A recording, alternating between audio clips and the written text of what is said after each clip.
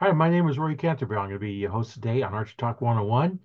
We have a special guest with us. We're going to talk archery, and we're both have gray hairs, so we've been doing this for a while. Yes, sir. Welcome, welcome to the show. And how about if you introduce yourself and let everybody know who you are? Okay. I am Spanky Brooks. I'm 68 years old.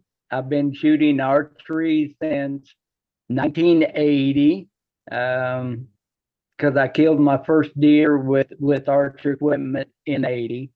Um, and I love to shoot archery. I travel across country doing it. So, Lot of fun. I yes, it started is. I started with my first bow in the 60s. So Okay. I'm just a year older than you. I'm 69. Okay. So So we got the gray hairs here. Well, my mustache and beard are gray, but my hair, as you can probably see, what I have here is it's getting kind of thin, but it's still brown. I don't have much on top, and I did have a longer mustache, but when I shot nationals, it was so long my bowstring was catching it, so I had to twist it up and then put a bread tie on it and curl it under my throat so my Oh, bowstring would. So so I trimmed it up after nationals. yeah, that's no fun if you have it all of a sudden catch one of the hairs on your mustache and rip them out. That don't Oh feel too yes. good. So what got you started in archery? Um, I don't know. Um, I've always been intrigued with it, and growing up, I had the old PS or Ben Pearson fiberglass bow that I Yeah, would play with, and then I'd seen a deal. Walmart had a sale on the old Bear Whitetail II compound, right. and I bought one of them, and that started. So I mean, I shoot pretty good with it. I ended up killing, I don't know, 7 or 8 deer with the old Bear Whitetail II bows. So, But we and kind then, of started about the same. I started with Ben Pearson 25-pound recurve. Mine was kind of a yellow color. And then my yeah, brother bought the Whitetail 2, so that's the first compound I shot for a while. right, yep, Yeah, that was days when there wasn't much there because the compounds didn't even really start until the 70s before they even really yeah, started coming out. And then from what they started off with to what they're doing now, that's amazing how much they've improved yes, the performance and shootability and everything else on them. yeah. So tell us about that first hunt where you got to kill your first deer. Um, well, it was matter of fact, my first one I killed was a record buck. It was 11 point, scored 138 and 3/8 inches. Um, but it was the worst shot. Um, I'd been, I was running late that morning, and so I didn't even really have a place to hunt. I found an evergreen, and I backed into it, but it was so cold and frosty that the ground was frosted. It looked like snow because you could see my footprint. And I mean, I was so green at this time. I took a thermos with hot chocolate in it. I was going to have that while I was out there. And anyway, I had to step forward to look out, and I spotted the buck coming. And when he came in, I had turned right in front of a smaller evergreen, and he stopped with his body behind the evergreen and was sniffing my track. And I was full draw, and I thought, man, take a step, take a step. Well, when he did, I shot, and I thought, oh my God, that was a bad hit. I hit him. right in front of the back leg and a little high. And of course, I almost wanted the ball because I knew I just wounded one.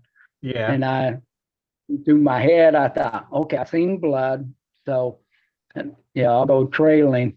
What I ended up doing was I took the artery under the backbone, and I also took the artery out in the opposite leg. He only ran 50 yards, and Oh, I mean, there was splattered everywhere. So, and that was my first year with a bow, and he was huge, and I had to load him in the back of my truck by myself. So I oh lowered no. the tailgate and I stuck his horns in the tailgate. And then I got up in the truck and then hooked my feet, grabbed his horns, and I pulled him up over the top of me. And he was so big, I had an old GMC pickup, 8 foot bed, and getting his head wedged up in the corner, I had to slam his butt with the tailgate. He was Oh, over long hanging in the barn. So yeah, he was huge. yeah, So that was my that's huge. Yeah. Oh, what a first year, huh? yes, yep, Yeah, mine wasn't quite so big. Mine was doe. I shot quite a few does before I ever shot a buck, and I go out right. hunt for does, but buck comes by, I'll take them as long as I got a tag for That's right. Yeah. Well, I had wounded two does earlier. One was in the lower front leg, and then one was in the shoulder blade. Uh, so when I hit this one that far back, I thought, "Oh my God!" Now I just wounded the third deer. But it when it takes the arteries out, they don't go very far. No, no, I actually that's story for different time, but I actually got one that way too. It got in the back artery and got it, and it didn't go very far. Nope, they don't. Not the spot I'm want to shoot for, but that's a different story on how I ended That's up right. getting that. It worked. Yeah, it works, but not how you want to do it because it's a little bit lower percentage. But hey, sometimes when we're starting out, we get what we get. You practice all you That's, can, and things still go wrong. yep, exactly. Yeah, it's kind of interesting. Oh, yeah, I'm trying to see if I can um, monitor the live. We went live in my timeline, and I'm just trying to figure out how to monitor if anybody makes any comments. I never done it before, Okay. so I'll figure out. So if I'm looking off the side, I'm trying to see if there's any comments coming through, and there was one. Oh, uh, and then I have to listen to myself talk. So no comments. So we're okay. So if I see any comments, I'll kind of pass them on. Who knows? But Okay. we'll go from there. So what kind of equipment you shooting now? You shooting traditional or you shooting I'm compounds? shooting classified bear bow. I have Okay. a 9-inch CD riser with Euclid limbs. Um, I'm pulling 38, 40 pounds, shooting victory arrows and Yotes tab. So it the setup I have been working very well. So Yeah, that's the key is get something that works for you that fits you and you like and it likes the way you shoot and right, yep. Well, I shot compound for 20 years when I first started, and then I got invited to a traditional shoot and had to borrow a bow, and I ended up winning the tournament. and I've never looked back for a compound because the challenge was there. Right. I was shooting almost bullet holes at out to 30 yards with compound, and then when I shot traditional, it went to the size of a basketball, and I Yeah. thought, oh, yeah, here's the challenge. Um, so that I've been shooting traditional 25 years now. So, and then barebow, I think it's only been about 5 years. Yeah, that's kind of a theme I hear quite a bit where, you start with the archery with the compound, or sometimes you start with the longbow or recurve and go to the compound, and then after a while, like you said, it's not really a whole lot of challenge because at 20 yards you're sticking them all in the X ring, and then you go out to 30 and you're still in there, and you're still in the white spot, clear out to 30 and 40 yards, and then what's the next challenge? Go into a recurve because there's especially if you're not using any sights.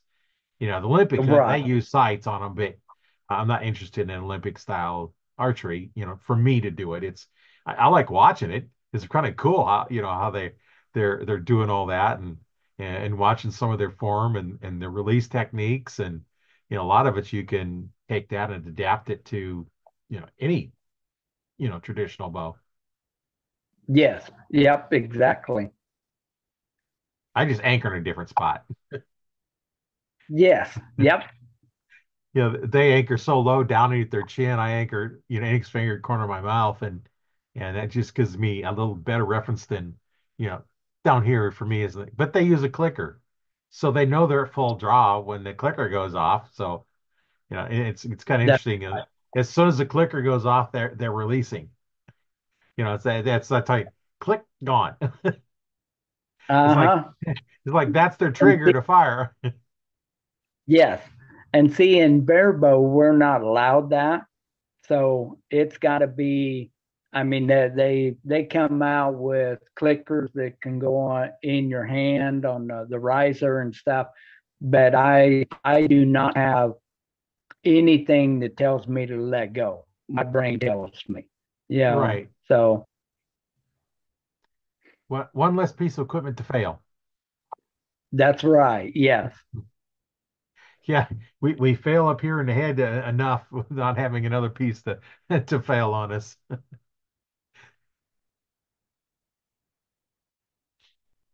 So, do you do a lot of hunting with your equipment now, or mostly just target?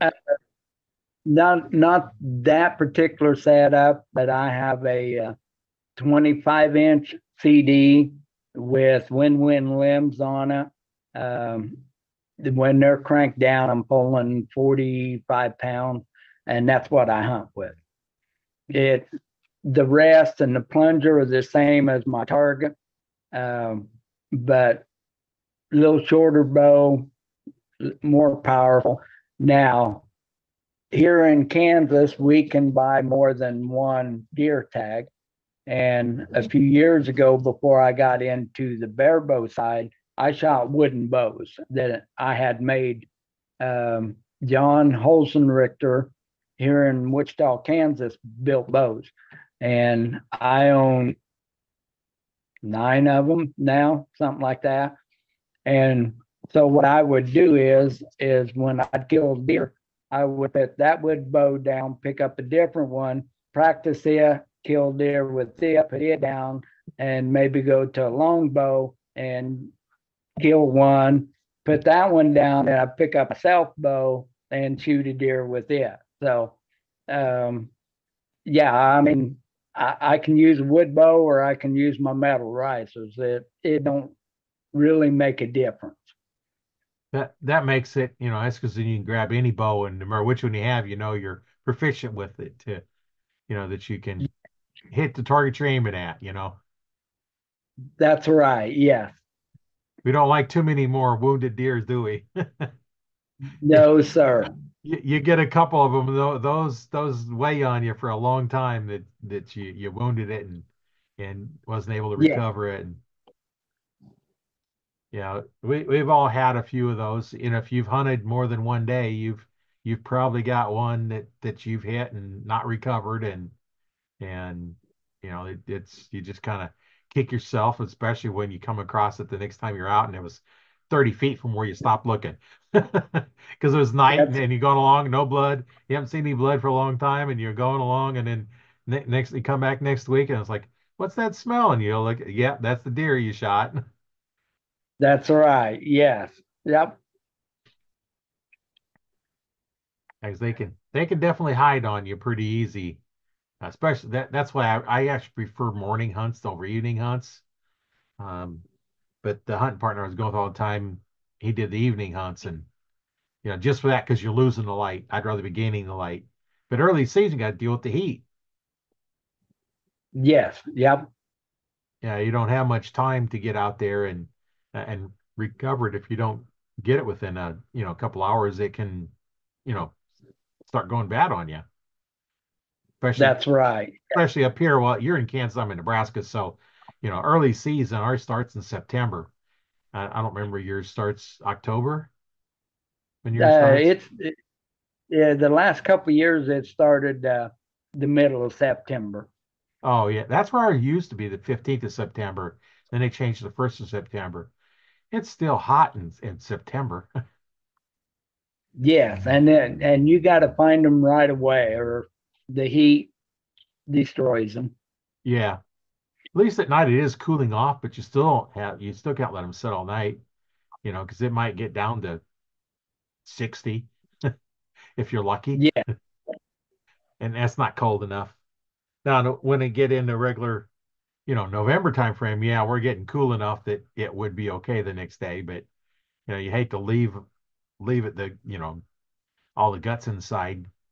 That's where it yes, starts. yep, That's where it gets all that gamey taste to it. If you leave those in too long, the key is just get that's it right. clean as quick as you can. You get it Uh-huh. field dressed and clean and cool down and get the cape off. And as Nugent used to say, take his jammies off. That's right. He's definitely got definitely a hunting attitude, and a lot of good songs about hunting.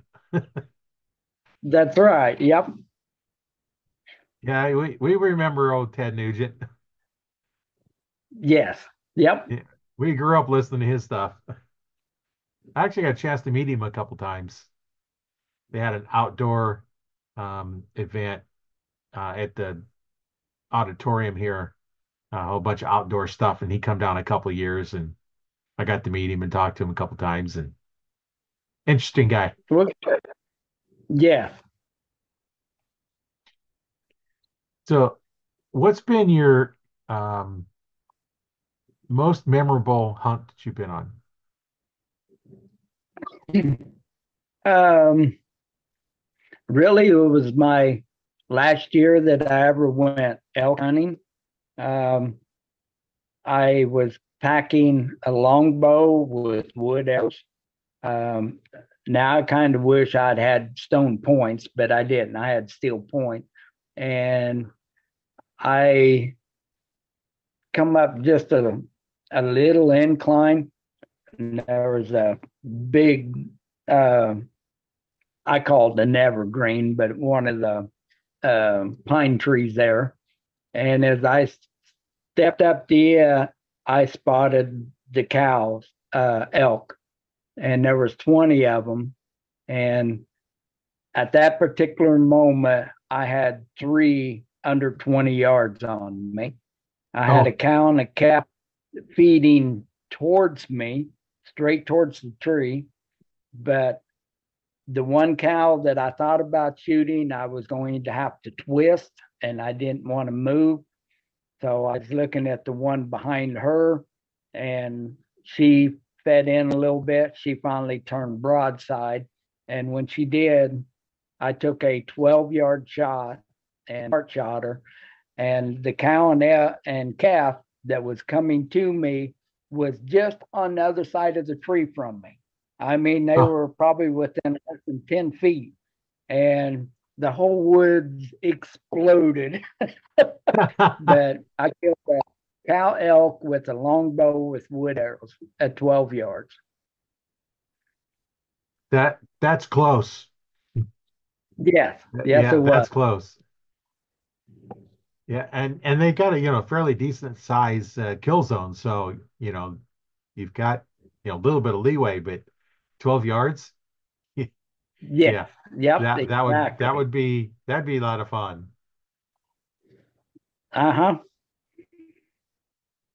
So you've been on many elk hunts, or was that your first one, or No, I had hunted elk for no 18 years, 20 years. It took oh, like 5 years before I ever got my first one.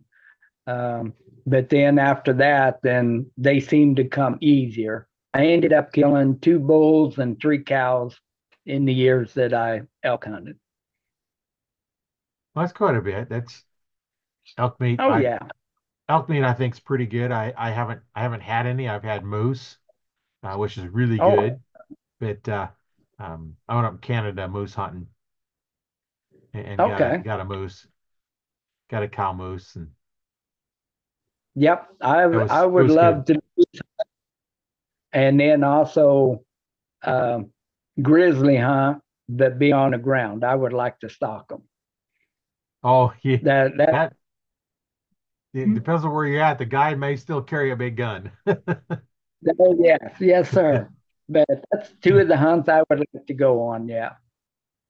That would be quite a challenge to get close enough to a grizzly and not have them know you're there and take them with a longbow or even a Yes. recurve. Yeah, that would be definitely interesting. If you Yes, get it on one of was. those calls, you have to get back on here and tell us about it. Yeah, I'd like to hear that story when you get up there and get that grizzly and all the challenge it was, and yeah, that would be That's right. that'd be fun. I always like hearing all the hunting stories and yeah, even that don't have to be hunting stories, just some of your target. Do you do much target shooting or more just Oh, um, yes, I traveled to a lot of big target shoots. Um, I'm very competitive. Um, I Matter of fact, I just got back Monday from going to Texas. I went down there and shot the Texas Ringer. It's an indoor shoot, and I ended up taking second. I got beat by 1 point. oh Um, Me and the other guy shot off. Um, I shot uh, what 3 times now, 4 times. I've shot target nationals. That's 55 yards, 50 meters. 2 years ago, I won the Masters division, and I've taken second in the U.S. Open twice or 3 times. Um, this year, I got in on the shoot off. I was took fourth in the U.S. Open, but I was shooting in the seniors group. That is the young kids. Um, Now, if I had stayed in Masters, the score I put up, I would have won nationals and Masters, but I'd switch classes. So yes, I go to Lancaster, I go to Vegas, I go to Mount Rushmore in Yankton, Iowa Pro Am, you name it. I try to go to it. now for the listeners that not sure what the different classes are between seniors and masters, well, what is the age break between the two? Uh, okay, Masters is supposed to be 50 or above. Once you're in at 50, you can go into the Masters. The seniors is from 18 to 50. Um, if they're younger than 50, they can't go into the Masters, but a Masters can drop down. And that's what I did this year for Target Nationals. little more challenging, huh? Yes, yes, it is. It's sometimes, if you're in there and you're always winning the division, sometimes it's nice to be able to just go to a different division and challenge yourself a little bit more. Yes, sir. Yep. And it's kind of always nice to drop down. Uh-huh. Yeah, see, when I shoot the Iowa Pro-Am, there is only a couple guys in what they call seniors and master seniors and all that. Um, but I have always shot in what they call the adult group. That's 18 to I think 50 because there's more of them, and then that way I have a challenge. Um, I don't want to go there to and win it because I was the only one in the group. Yeah. I want the challenge of beating them. So Yeah, I know sometimes you can get first place at something when I remember when I was competing in roller skating, I went there and in the division I was in, there was one guy, me, and one girl, the same division. So we combined them. I was like, I'd rather skate and get second than have nobody to compete against and get first. I that's still would right. anyway, Yeah, but still, it's one of those things that, what's the advantage if you at least beat somebody to get to get the place? If that's you're the only right. one, you're last place. You're in last place. Uh, You're also in first place, but you're in last place because there's only that's one. right. Yeah, yeah, think of it that way. I'd rather come in second than last. Uh-huh. Yep. So, so do you do a lot of 3D shoots as well then, or just the indoor or the targets, or I shoot 3D. I kind of travel the big ASA shoots. I shoot Louisiana, Kentucky, Illinois. Um, I've been to Alabama a few times, but that's towards the end, and I normally don't go to them. I shoot like three of the big ASA shoots. I try to shoot as many local uh, 3D tournaments here, um, but with a lot of the big shoots going on, I don't get to shoot the locals as much because the bigger shoots are going on. yeah, you can't go to the little ones if you want to really improve, and when you got the bigger ones, it's probably a whole different experience going to the big shoots it is to going to just the little local shoots. Yes, and also the local shoots is I am about the only one that shoots barebow in Kansas. There is a couple others that do make a few shoots, so I have to shoot against traditional guys, and the equipment I am using versus the traditional, that's like a Cadillac versus a Volkswagen. And so if anybody gets within 50 points of me at the locals, they think they've had a good day. So it's not challenging. But when I go to the ASAs, I'm shooting against guys that are shooting the same equipment I am and younger, and they kind of show me how it's done at times. Yeah, yeah, the kids that some of them are really good at such a really young age, and of course, Yeah, as we get older, we have other things that's a little bit harder for us to do, and um, a little harder to hold steady and harder to see the targets. Yeah, yes, sir. That's a big one there. yeah. I don't take the long shots anymore because one right now my pins are so blurry I can't see them. I got to get different glasses, but at the distance I can't see them anyway. So, um, but right now Right. Yep. I'm recovering from a surgery, so I can't even draw my bow back. So Oh, no kidding. yeah, yeah.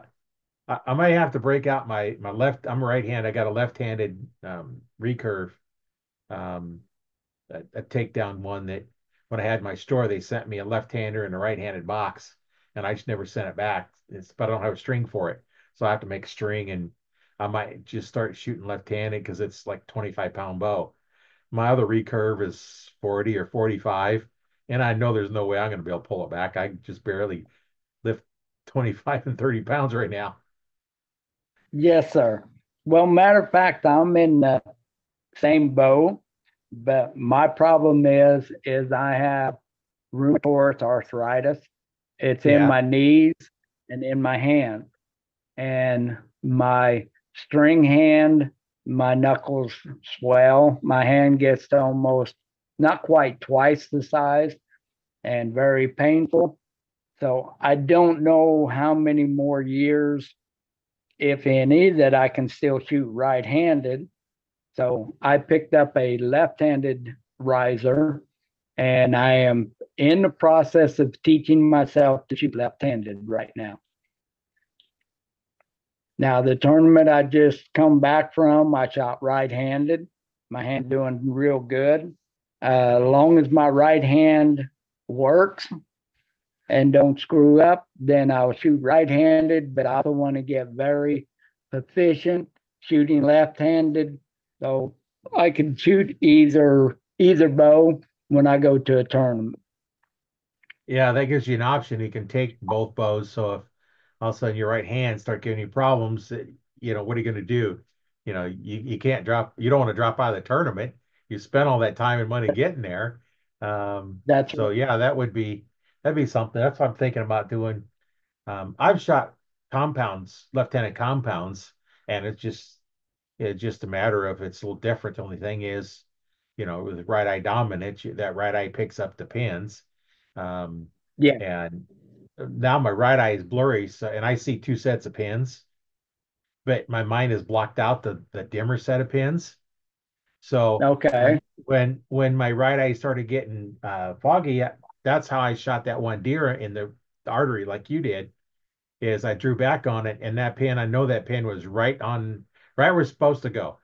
And I hit clear back. I said, what's going on? So I went down to the range, and I normally practice with my left eye closed just because I'm worrying about, I'm developing my skill to get better. So I shot with both eyes or with the left eye closed and nailed the target. Now it's a 5 spot, and I shoot into upper right hand target. Open up both eyes, I missed the target. Yes, sir.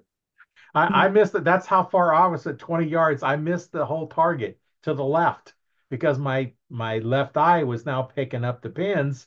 And so I closed my eye back on, open it up, and then I figured, okay, so what's going on? And then I noticed it's because I used to just blink my left eye until it forced me to focus on the right eye bands. And then I discovered one time when I had a hooded sweatshirt on, I turned my head and the hood doesn't move. Your head moves inside, blocked my left eye. So I know if I got to shoot, I got to have a hooded shirt on, a hood so I can block my left eye. Right. Yep. Well, once Yeah. I went into barebow, I started shedding my left eye. So to me, now when I draw, it automatically shut.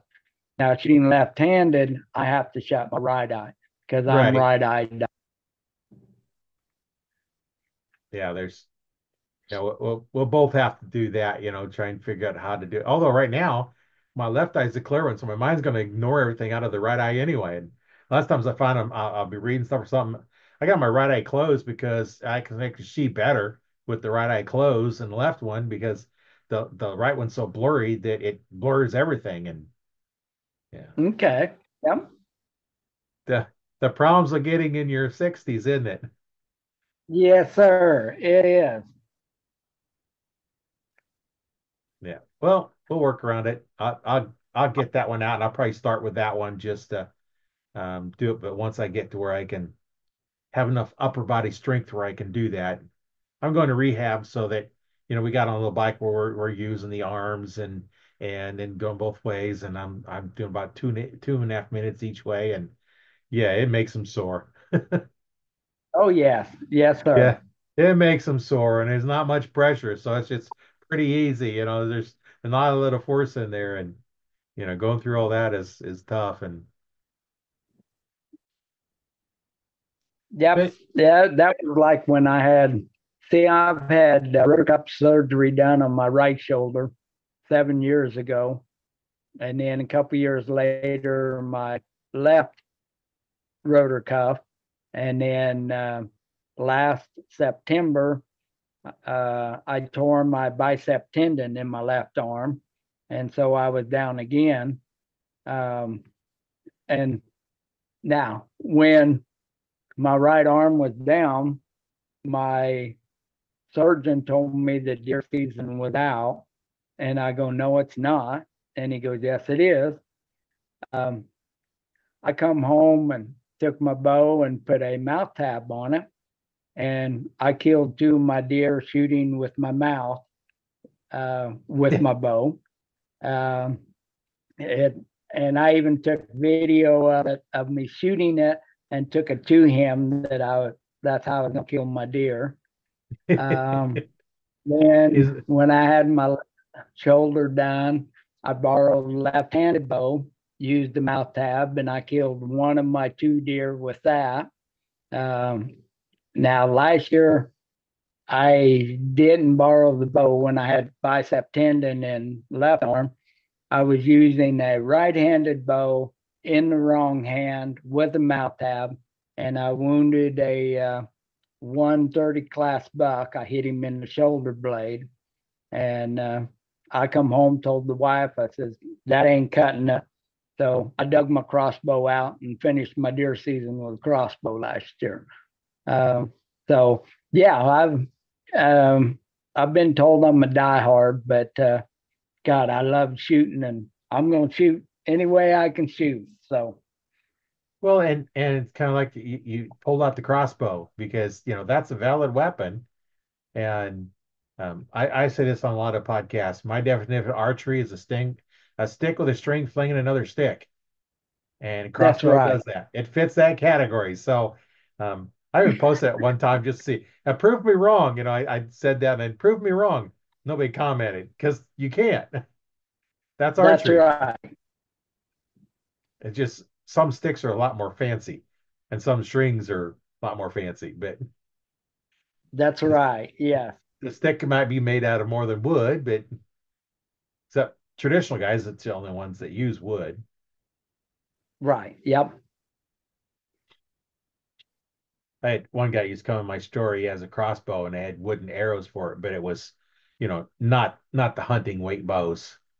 It was a fairly lightweight bow, and he used wooden arrows for that, but actually wooden bolts for not arrows for crossbows, but technical. That's right. So, what do you have planned for some of your hunts coming up this season? Do you have anything planned? Just deer season. I've already got my stands up, and I got some feeders out, um, and my cameras. I've got one real nice buck on there. He's about a 30 class buck. I only have him on it one time, but um, I am a meat hunter. I buy my buck tag and a doe tag, and but I will put doe in the freezer. If I shoot the buck first, then he'll go in the freezer. But if it's second, I have people that can't hunt and love deer, and I will give them the deer. So it just local. As soon as I kill my deer, then I will start practicing for all my indoor shoots. Um, my first one will come up, other than one I just did, but the first one will be the first cup, second weekend of December. And then at the end of December is Iowa Pro Am. First January is Yankton, and then Lancaster. So I got to make sure I'm good for them because I'm going against all these young bucks that are real good shooters. I mean, real good shooters. They make me work for it. So, Yeah. Hey, you're going to compete in the senior division again. yep, Yeah, that's kind of nice. I know sometimes in the senior divisions is it can be a lot of fun, a lot of that's challenge, right. really Yeah, challenging. But I know when I and was that's speed what skating for many years, I had skate senior division because I wasn't old enough. Then about the time I got old enough to go into the next level up, I wasn't skating competing anymore that's right. Yeah, because I was always probably good almost 10 years older than the seniors, and that's tough to keep up with. They're yes, they're young. They got all the stamina. They got their in archery they got the skills, and yeah, it's kind of tough to that's keep up with right. some of Yeah, those kids sometimes. But it's always fun when you're twice their age or three times their age that they can't keep up with you. That's uh-huh. fun. Like, what are you struggling for, kid? I'm three times your age. What's your problem? Or I'm double your Uh-huh. age. Can't keep up. Yeah, those always kind of fun times when you can do that. Oh yeah.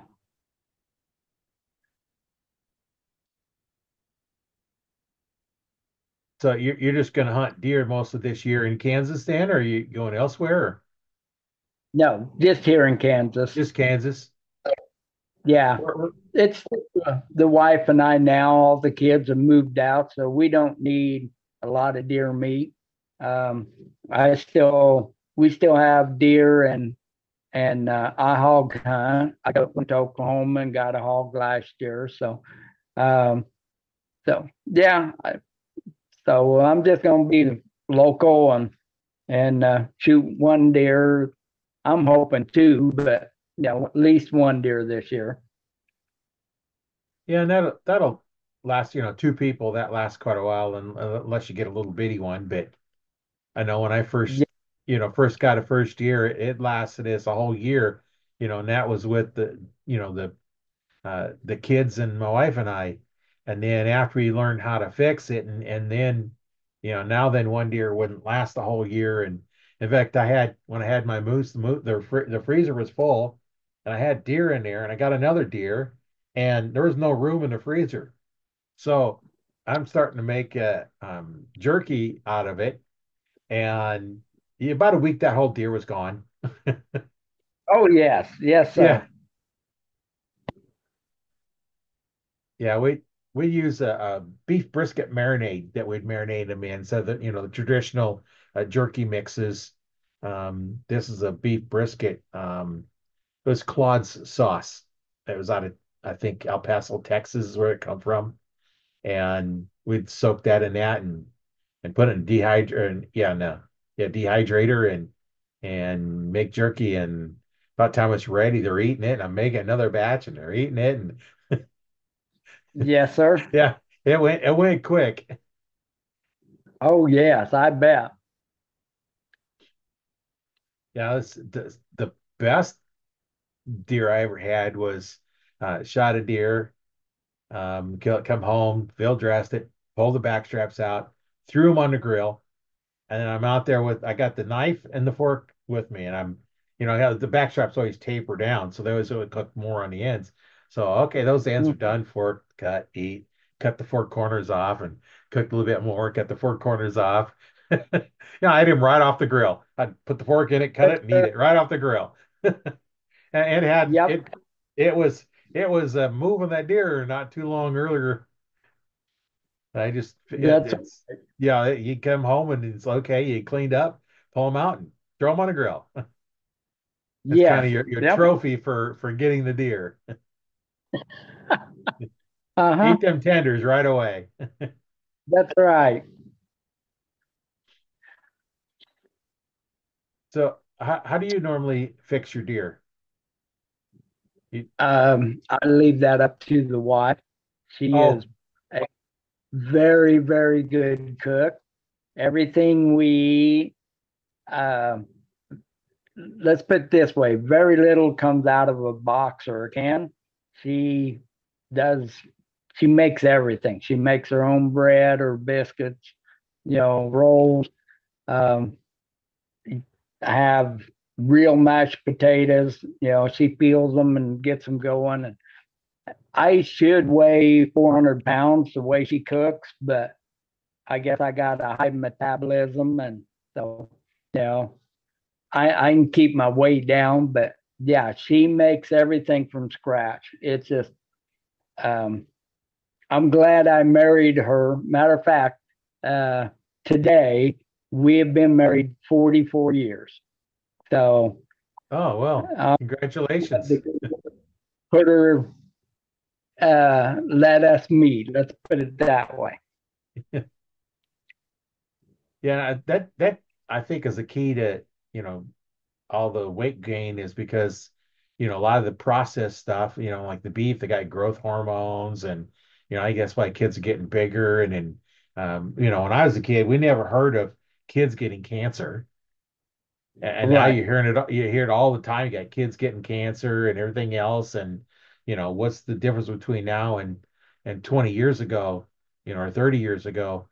We grew up in the 50s and 60s, and you never heard of anybody, kid getting cancer, even not really many adults would. And That's then, right. and they weren't overweight.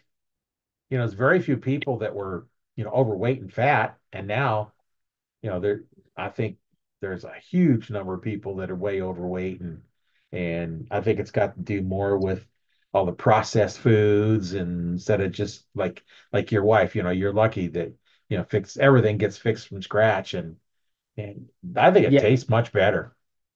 You know, Yeah. there's I agree. nothing better than when I was a kid, we'd get the milk from the farm, and we'd scoop off the cream off the top, and we'd Yes. make butter out of it. We'd make Yes.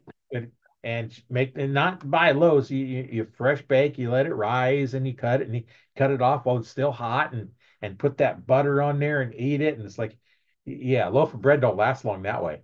When it's hot out of No, the oven, oh man, that's yeah. right. Yep. And even this day, yes, I'll put butter on stuff, but I won't put any margarine. I'll go without before I use margarine or anything. Oh, what is margarine? It's one step off of plastic. That's right. And I agree with you. Of course, we were born about in this same era, just a year Yeah, apart. So, yeah, we think a lot alike. yeah. Yeah, when you said you were 68, it's like, oh yeah, yeah, I'm only a year older than you. I was 50, March of 55, and you were Yeah. in some I'm month of June of 56. 6. So, Oh, okay. yep. So just just a little bit off.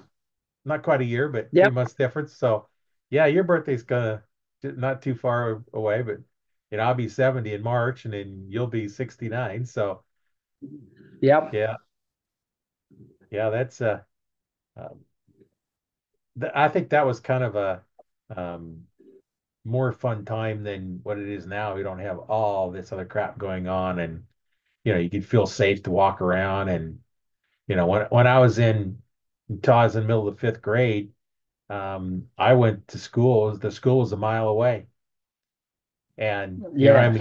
here I'm in kindergarten, and I'm walking to school and walking home. It was a mile away. I'm like, oh, no big deal. It's like, yeah, you didn't have to Yeah. worry about it. That's right. Yes. Although I live Yeah. in We a village, so we're fairly safe here. We can leave our doors open and nothing really bothers us here. But little small village, so there's not really any reason to drive here or through here Uh-huh. because we're a mile off the main highway, and there's only three roads that one main blacktop one coming in, and then the other two ways out is on gravel roads. That's right.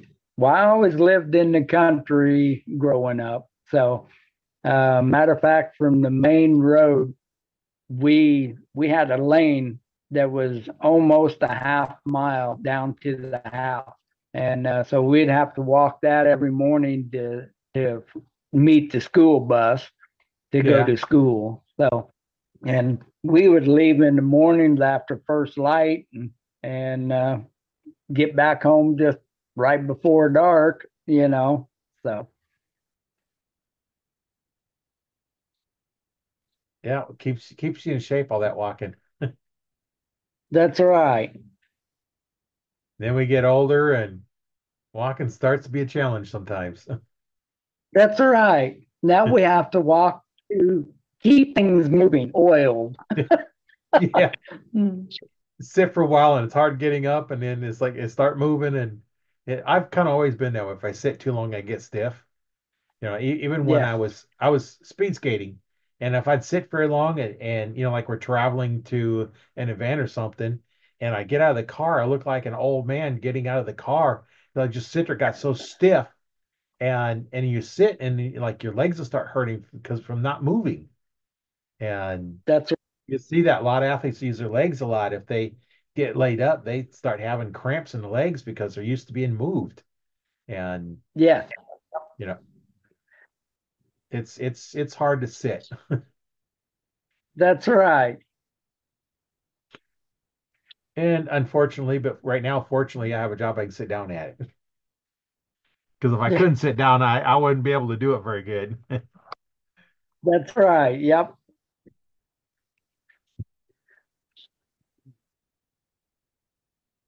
So, let's see some other questions. Um, what advice would you give somebody that's, wanting to pick up, one of the trad bows of some kind, and how would you recommend them getting started? Um, I mean, if they're wanting to do it, uh, I tell you what, the way traditional people are nowadays, if you're at a local shoot, whatever, and you ask one of them if they can shoot their bow. Uh, I don't know of anybody that would not allow them to shoot their bow. I mean, I would, uh, and let them see what it's like, and go from there. And if it is something they like and want to do, um, there are so many options out there. Um, you just talk to the traditional people and they can lead them in the right direction. One of the real big things to me is do not get overbowed. Start lighter and work your way up. Um, when I started traditional, my recurve was 86 pounds. I'd been shooting an 80-pound compound. Um, I took the bow back to the guy that built it, and he sanded it down. The first year of competition, local and hunting, I was shooting a 76-pound recurve. Now, if I get over 38 or 40 pounds, I'm thinking, oh my God, hold this thing. So, uh, but you start bad habits if you're overbowed. So always Yeah. start lighter. And the ways a lot of these bows are made now, you can get them where you can buy different limbs and put on them if it's got the ILF on it. It don't have to be a metal riser. It can still be a wood bow. There's a lot of them being made out there where you can put different limbs on, and as you get better or stronger, then you can go up in weight. So, but yeah, too many people started overbowed, and it makes bad habits real quick. Yeah, it does because you can't draw back to your anchor point. I've seen archers shooting them and they draw back and they're about an inch and a half, 2 inches away from their mouth because they can't pull it any further. And That's yeah, you don't have a consistent release. And yeah, I just say same thing, traditional or compounds, either way. If you can't slowly pull that bow back, it's too much weight for you. If you that's can't come right. back to your anchor point and hold for, 3 seconds, it's too much weight for you. Um, That's right. it teach that, with a compound and a release, you pull back, and once you start your shooting process, about 3 seconds. If it hasn't gone off in 3 seconds, you might need to let down and start over because something ain't right. And if you can't pull that bow back and let it sit there, if you're getting back and it's gone up before you even get to your anchor point. Now I go back, hit my anchor point, and I don't really stay. I hit the anchor point and then I follow on through. I just a little hesitation. I don't want to sit there and Right. hold it all day long because I've already found my spot. Now then, it's too easy for me to just wander around and start thinking about something else while I'm up there. That's Because I right. don't have any Yeah. pins. Because when I shoot um, my recurve, I focus on where I want the arrow to go. I think of nothing else. And I got back, and I use the same grip on it as I do with my compounds. Well, which I don't grip, but I mean, I still go Right. through, my hand and at an angle, which puts my arm out of the way. So I don't use arm guards because I don't grip it like a bat. Right. Yep. I don't either. I should open handed, but I still have to wear an arm guard because I will lightly hit my arm. And after about 20 shots, that gets very tender. Yeah, yeah. Yeah.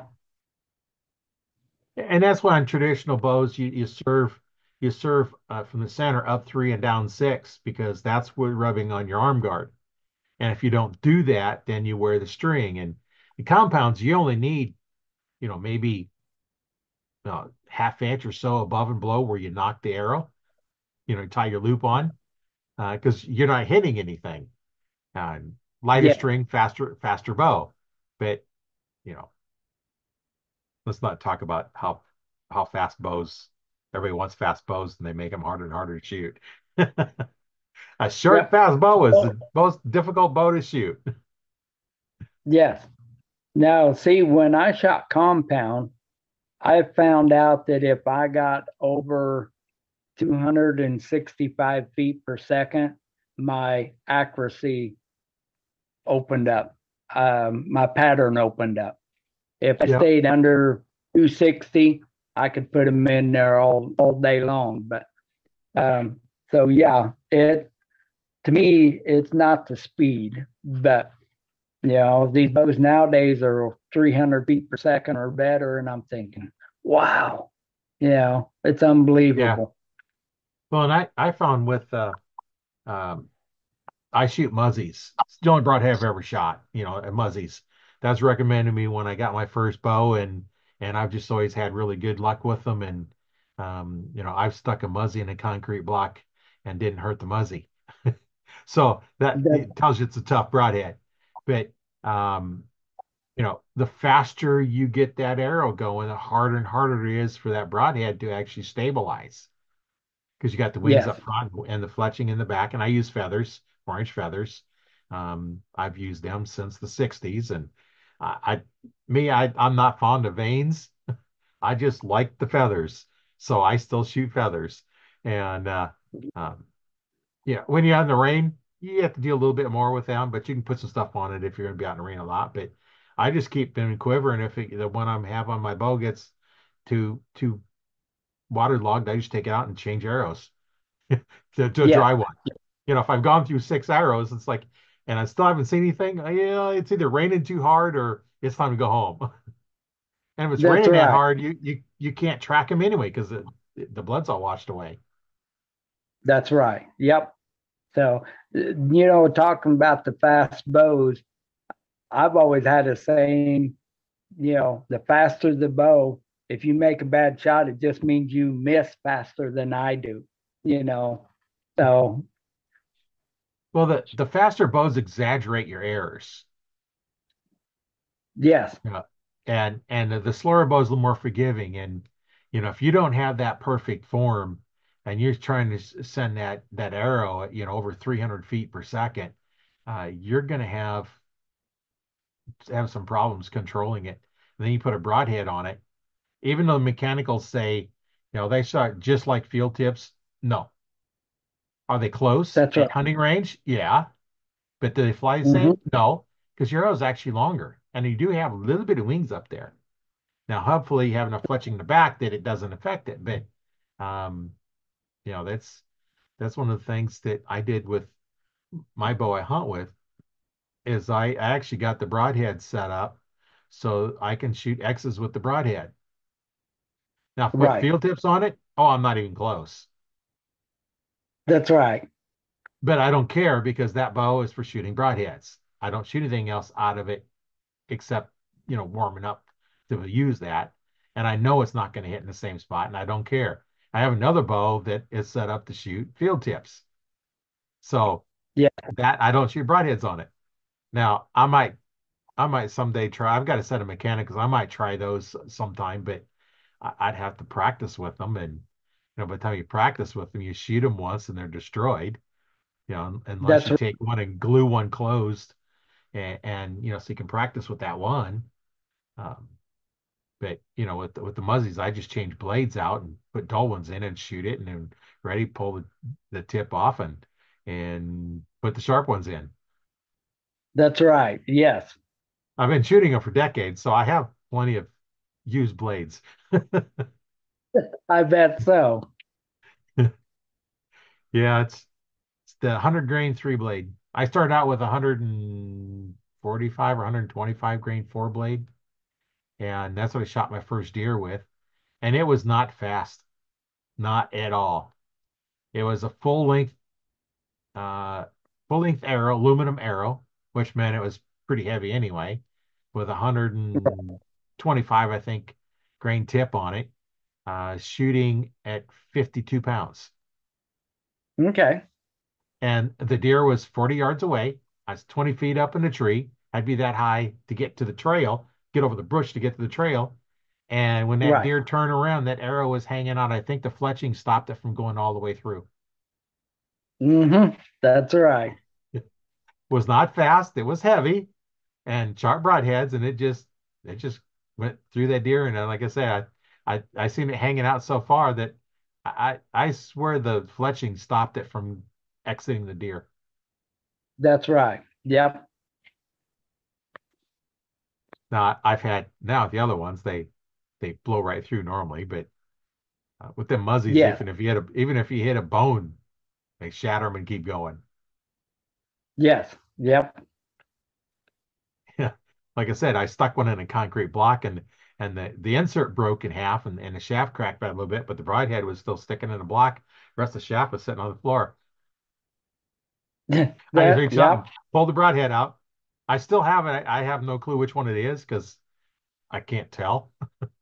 It didn't even mess up Right. the point.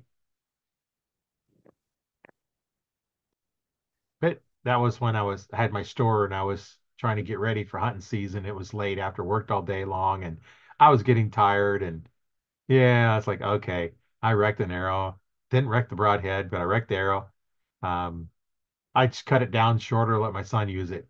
He was six or seven at the times in Cub Scouts. He'd go there, shoot for hours at the range. Uh-huh. Yep. A lot of fun now. Now none of my kids do much shooting now, but they all got bows. They all got high-end bows. Having a store, Right. they're going to end up with high-end bows. Yes. Yep. But man, that's the way it goes. I haven't shot mine in quite a while because, well, I can't do anything like that since April because that's when my first surgery was, and there for a while, after the second surgery, I couldn't even lift up one of these little, what are they, 23-ounce water bottles. That was too Oh heavy for no. me. Yeah, and that was after the second one. The first one, it wasn't too bad, but every time I moved my elbows, my chest would keep moving, and it didn't heal up. So I'd go in and put titanium plates in and hold it back Oh together, and then everything was sore. Everything was sore and yeah. hurt. So, eventually I'll get recovered and they'll start shooting a bow. But yeah, I think I'll go, and when I get to some of these events, I might just do some more interviews for the podcast. Oh, and the one I Right, just recorded earlier that'll come out when this comes out. When I was at the Missouri Valley Outdoor Expo, which they have every year here in Nebraska, um, right.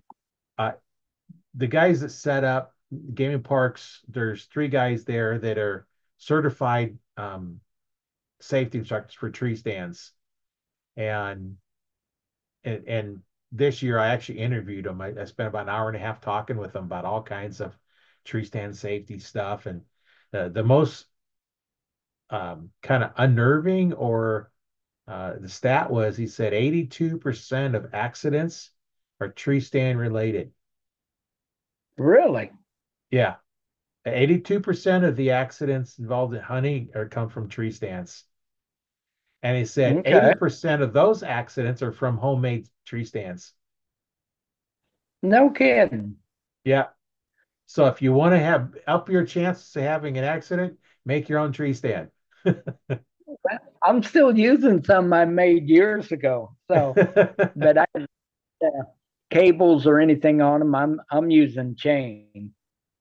Yeah, So, those stamp a little bit better.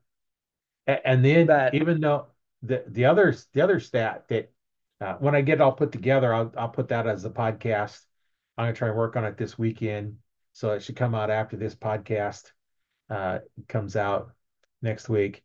And even though this your safety harness, and you should use a full body harness, yep. even though that saves you from hitting the ground, you don't have very long. You got to get relief, because if it cuts off the circulation in your legs long enough, like 5 minutes, you're going to Uh, die anyway.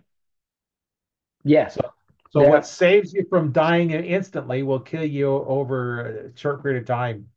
And there's, yeah, and you got to practice hanging off your harness, and see how to recover from there. Hang there, and how do you get back on, and using the lineman's rope with the Persic's knot Right. on there. Hook up to that, and then when you fall, because it stops you, and then he's talking, and I want to get to, we'll show you, how you can tie knots in that line, just slip knots, and Hmm. then tie a whole bunch of them as close as you can, because they're about 6 inches apart. You put your feet on there and stand up, and you can slide your knot down, and then move, Okay. to the next knot. When you step on it, it's going to slip and drop you down a little bit, and then you just move your knot down. So you're moving at about 6 inches at a time. So if you're 20 feet up in a tree, it's going to take you 40 times to do it, because you Yes. move about six Yes. inches at a time. But at least you're not hanging. Yes. And Yep. he said one guy had to do that one time. He's in a ladder stand, and two bucks were in fighting, knocked the ladder stand over. He couldn't use it, knocked it out from underneath him, and now he's hanging there, Right. and had to recover. Yep. So, and he says you have two of them, one that you're hang on the tree, and then one you put around your waist, because that one you can stand up on and relieve the pressure off your legs. Now I know a lot of the Okay. new harnesses come with the little foot strap you can drop down and get your one foot in and lift up, but those trying to get your foot in it is tough. And the other Yes. thing, is that is have your cell phone with you, but have your cargo pants on and put it in one of the side cargo pockets. Because Uh, if it's in your shirt pocket, you can't get to it. If it's in your back pocket, you can't get to it. The harness is in the way. Got to be on the side one, and then you pull it out and call somebody. oh, okay. I'd Well, never thought of that. yeah, me neither. I knew there was a reason I started going to ground blinds, so I'm hunting out of ground blinds more than anything. Yeah, I've hunted out of them. I'd still prefer to be up so I can see more. I can see what's going on a little better. But in those winter days when it's cold and windy, oh, the blinds are nice. because you can take just a That's little right. small heater, just a small heater, and it'll keep you warm. You can take off your big heavy coat. That's I've done right. that. It's like, okay, I don't need this coat. I'm too hot. I'm dressed to be up in a tree stand in the wind. I'm out of the wind. I don't need this coat. Yeah. Yep. But you got to worry about shooting through your blind. Yeah. I did that one time with the turkey. I had him so close that when I shot and missed, I thought, how did I miss?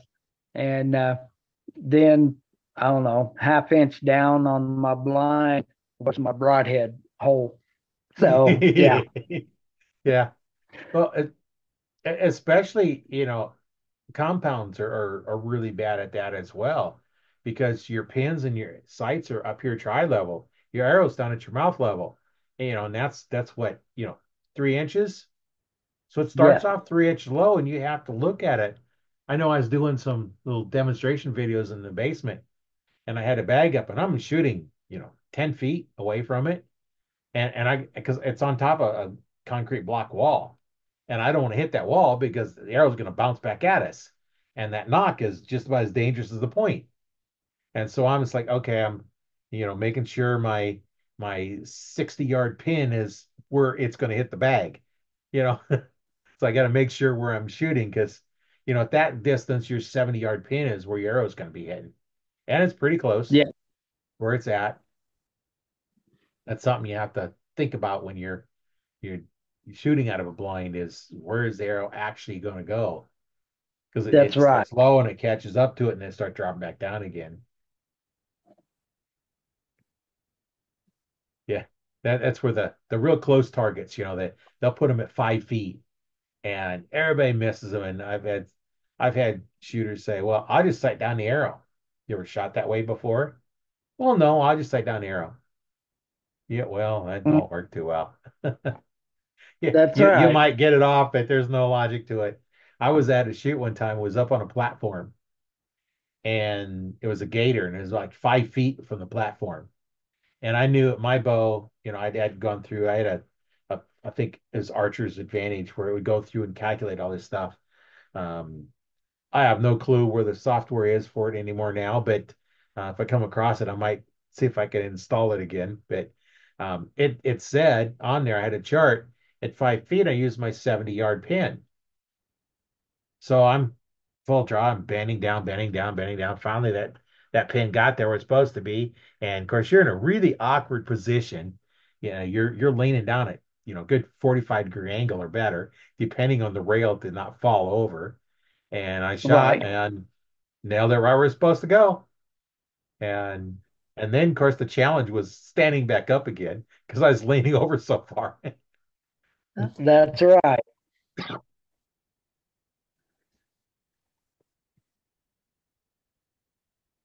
Very finally. They don't look like anybody had any comments. Okay. I had to look over and check. It still says just one comment, and that's, I guess, my comment. I don't know. I'll have to Uh-huh. look at it later. But yeah, at least now I got something on my profile, and I'll put a little comment in there, say direct them over here to the uh, Facebook group and whatnot. And but yeah, it's been really great talking with you. And anybody's been watching or listening this long, you know, I did go live on my timeline, so you can go out and look at my timeline and catch it there. But it'll be posted in the Arch Talk 101 Facebook group. It'll be posted in the video there. The video as well as on Learn to Fix It Yourself is the name of my YouTube channel. And then also you can listen to the audio part of it on Spotify and other places they do podcasts. I know Apple's got some, and I don't remember who else got them, but I sent Spotify and it sends them all out. And then also, you can listen to it on Audible. Normally Audible, you Okay. buy the audio books, you know, but the Mhm. podcast is free. You just go up there and sign up for it. And I have a lot of people listen to it that way because then as I post one, it just automatically adds it to the list and just play it. And it's kind of cool that way. I don't listen to them because I recorded them. Well, it's the budget That I'm on my computer here. that's right. Yep. But it's been a whole lot of fun talking with you, and I know you're gonna keep shooting as long as you can, and I'm gonna try and get back into shooting and keep shooting as long as I can, and um, Okay. get out there. And it might get to the point where I'm not shooting, but I'm going to some of the events. As things loosen up here, where I can actually walk enough to walk around a course. And right now, I wouldn't make it around the course just carrying the bow. I might make it 5 or 10 targets, and that'd be about it. Right. Yep. So I could get that part going first. And yeah, I went to at work. They had soccer tickets that we could get for free. Go watch the University of Nebraska Omaha soccer team play. And I had rehab, so I did the bike and the arms and the treadmill, and kind of tired, and you get home, and then where we parked, and it says, well, you go up these steps, and then we went down a ramp, and then come to find out we got to park the other end of the parking garage and walk straight out. Been there, so we walked in that way. And like, we didn't, we'd never been there. I'd never been there. I graduated from University of Nebraska Omaha, but they didn't have a soccer field there, and they didn't have a parking garage there, and they didn't have a whole bunch of stuff Right. because that was oh, well, 86, so that's almost 40 years ago when I was there. So things have Right. changed a little, and then the tickets are on row U. First one down is A. It was clear up there, so I got to the steps, and there wasn't many people there. Um, I think there's 4 sections. Everybody could have sat in one section and still had chairs left. So yeah, there was plenty of chairs open, and it's like my wife's up, dozen steps, and I look up and it's like, I ain't making it up there. I'm already worn out because I'm already had my extent of my workout doing that. So I went up about 3 or 4 steps, and I was like, that's right. I sat down, and it's like I couldn't see all the field because where the players play, there's a like a little glass thing that goes over them, kind of curve thing.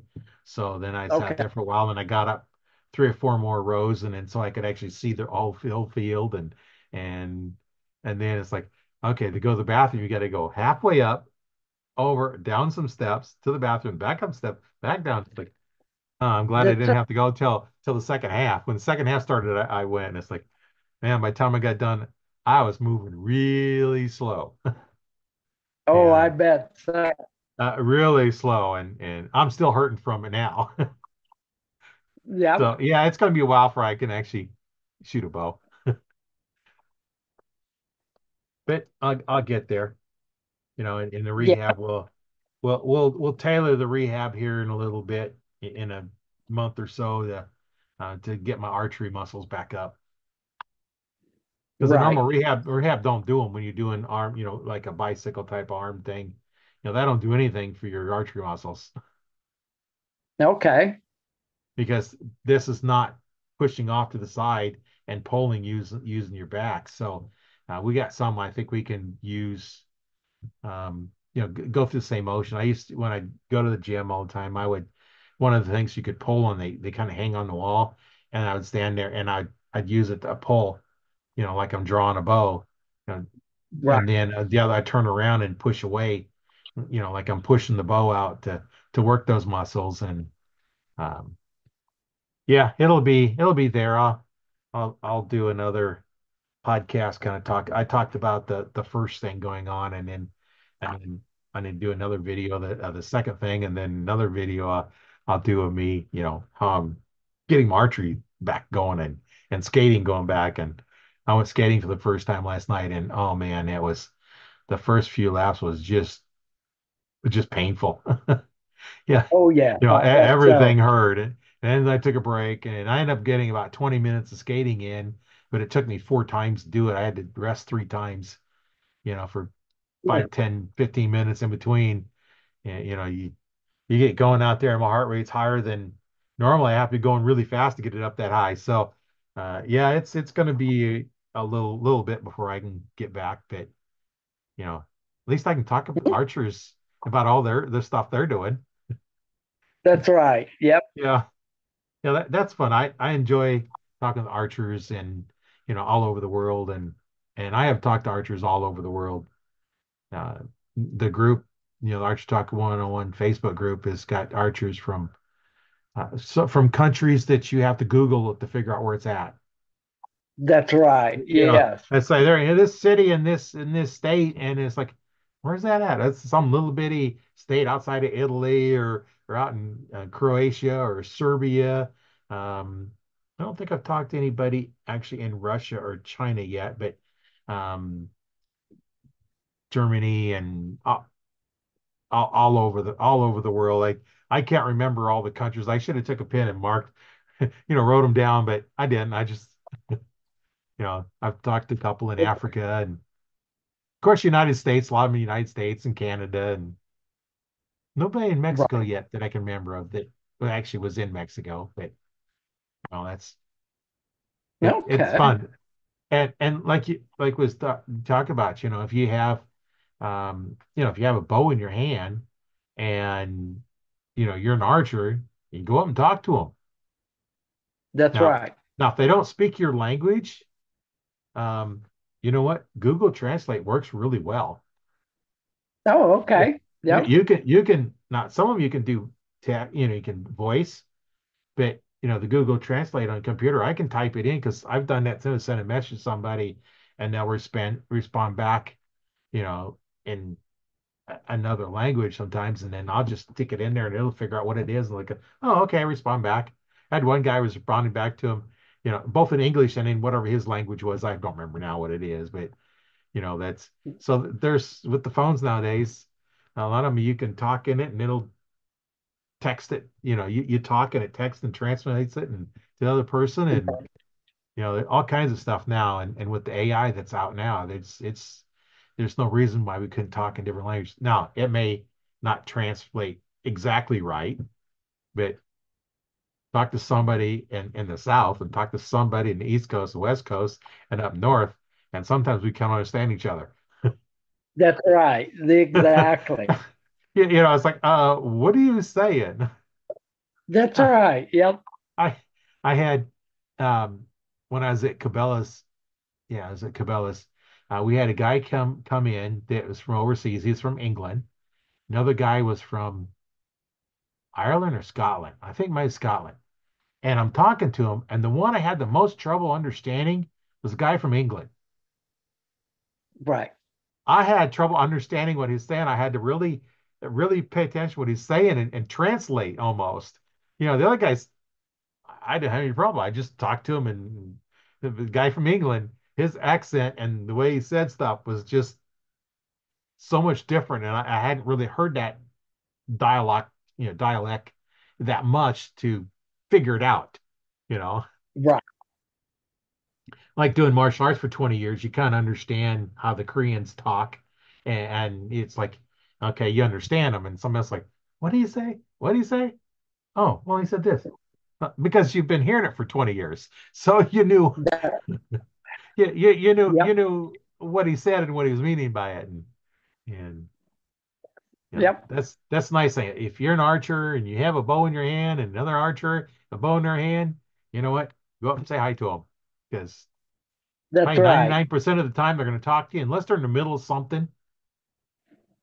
Then if they're on the firing line getting ready to draw their bow back, that's not the time to talk to them. That's right. Exactly. But when they're off the line, hey, they'll be glad to tell and help you out. A lot of them too. They'll help you out. I was talking to one guy, and he says the guy he was competing against was actually helping him through a problem he was having. Yes. Yep. The only advantage the guy had was made you better, which forced him to be better. Like you're saying, you like to shoot the senior division because the masters is a little too hard. And let's have a little competition and make it a little challenge and it makes you get better. That's right. Yep. Well, I think it's time to head in. It's almost 9 o'clock here, and you're in the same time zone I am, so yeah, it's getting close for me to go to bed. That's right. We're getting at the age the 9 o'clock is almost Yeah. bedtime. Well, when I get up about well. the alarm goes off at 5, but normally I'm up 3:30, 4 o'clock. I'm awake anyway. So if I go too late, I don't get much sleep. Then it makes it hard for the day. And I'm working again now, so I can't just be up for a couple hours and then take a nap. Right. Like I was Yeah. doing, but it's one of those things that, well, I went back to work just over a year ago, a year and a few days ago, and then of course since April I've been mostly off until the last couple of weeks. I'm finally back. I'm still not full time yet because going to rehab 3 times a day, and I work in Omaha, and it's about 45 minute drive on good day to the rehab, which is actually further west than I am, but I'm only about 10 Okay. miles from it. So I leave an hour before I need to be there, just because you never Yeah. know. You get traffic, and um, yeah, I'm about four. Well, the GPS says it's 40 minutes to work from where I live, and it's probably another Okay. 10 minutes the other one. So it's a 50-minute drive, according to Yeah. the GPS to where I'm going 55 minutes. So, I leave at 2:30 so I can be there for a 3:40 appointment. Normally I'm there a little early. Like, that's okay. But That's right. yeah, that's one of those things that, so, and then I have another doctor's appointment Thursday afternoon. So I can work pretty much a full day there. And then normally on Thursdays is the day now that I've got set up. But I forgot to change my time, and I actually recorded a video earlier today, another Zoom call before this one. And Okay. yeah, so sometimes I get two in a row, and sometimes I don't, and I just get them out. I'd been doing two a week until the surgery, and then I wasn't getting any out because yeah, I couldn't record. I couldn't sit long enough to record anything. And just Okay. after the second surgery, like the next day after I got home, I had one that had gotten scheduled in there, and so I recorded it, and then I just discovered here couple weeks ago that I hadn't even posted it. No, no So kidding. so I probably four podcasts earlier, I recorded it like 2 months before.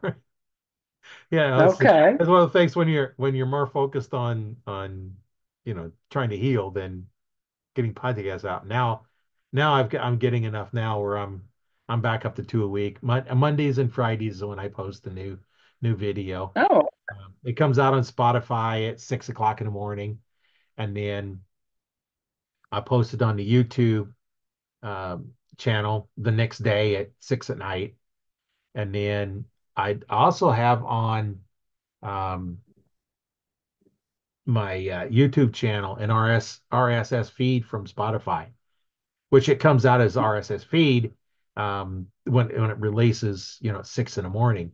But I've got a regular video that comes out, with all the YouTube, ending screens and little boxes come up. But the other one's just a raw feed where there's no things on it. It's just a raw feed. So they'll get out there, and then I'll have the interview with the Game and Parks here. I'm going to work on that this weekend, so that should be coming out here in no. a little bit, and then Yep. that'll be some good information. I got a lot of good information in that video. I recorded it like an hour and a half long. I interviewed them, and the three guys there. There's all kinds of stuff, and they're showing stuff, and yeah, I got an hour and a half long video, and it'll probably take me 2 to 3 hours to edit the video Right. Yep. because you have to listen to the video and then decide you want to keep it, and then you got to filter stuff out and cut stuff and do some transitions. And so yeah, it's at least as long plus half again as long to edit them, but then you get a little cleaner video. But a lot of good information, and I'll be getting out, so I'm kind of promoting Right. that that podcast coming up, and it should be the one right after this one. Because I've got this weekend to work on it, and I don't have any podcast scheduled before I need to get that one out. So That's my goal is get that one done and going in there and a lot of good information that a lot of hunters don't realize and a lot of stuff I didn't realize. And I've been around a lot of stuff on safety and going into harness safety and businesses when they have somebody that's on a harness, they have to have a plan to get them off because they know Right. that you can't stay there. So they're not just as a fall arrest, but they also have another plan on how to rescue them, and that's a whole Okay. big thing. Which as bow hunters, we don't have that plan. We don't know what to do to rescue ourselves because lots of times there's nobody within shouting distance. We're normally in a tree stand by ourselves. That's And you right. might have you might Yep. have a hunting partner somewhere that's out there, but they're not going to come until it's time to close. And if you were going to meet them, they're going to have to wait for, oh, they're not coming and go and find you. So we didn't know Yes. how to Yep. we know how to rescue ourselves, and that's going to be something that I think once I get where I can actually put a harness on. I That's don't right. dare put a harness on right now. If I cough or sneeze, I have to kind of support my chest. Because that That's right. that makes that makes it hurt. So I'm not putting a harness on and hanging on it because that is not going to feel good. So I'm not getting anything elevated more than a couple of steps on. That's right. Yeah. Yeah. Well, hey, it's been great talking with you. We gotta get out of here so we can get ready for bed and do what we got to do the evening. And so it's been real nice talking to you. And I'm sure we'll talk again later. And if you know of any events coming up, go ahead and post a link to that event in the Arch Talk 101 Facebook group. There, let's promote the archery in there. We don't allow anybody to sell anything in there. Right. So it's not a site you can sell your bows, your equipment, and your t-shirts and all that other stuff. I don't Right. allow that in any of my groups because it's not there to be sold to, and so you either get the post Yeah. removed or moved and banned. You bet. Yeah, Okay. you've seen all these archery T-shirts. If you join, somebody joins the group, first thing you just post one of those T-shirts, you're getting removed and Yeah. banned from the group. And generally, it's because you've been on Facebook less than a year, and I That's wouldn't even let right. in. Yeah, the ones I like is the ones like, okay, here's my email address, John Doe at something. No, delete, ban you. You Yeah. don't, Uh-huh. John Doe or John Smith. Anytime I see that email, I know it's a fake email because especially when you get two people joined with the same email address, yeah, Yeah. decline, decline. I don't even want That's to right. mess with them because they're always accounts less than 6 months old. So Uh-huh. anyway, my name is Roy Canterbury. I've been the host today on Arch Truck 101 with Spanky, and we have a lot of good information that we got out. Make sure you listen um, to the other podcasts. Especially make sure you listen for that tree stand safety one. All of us archers that get up in a tree stand, we need to pay attention to that because um, the safety harness can save your life, but it can also kill you. So make sure you listen to that, and we'll get some good information from the guys that are certified to teach us all that. So Mm. thanks for being on, and we'll see you later. Okay. Sounds good. All right, bye.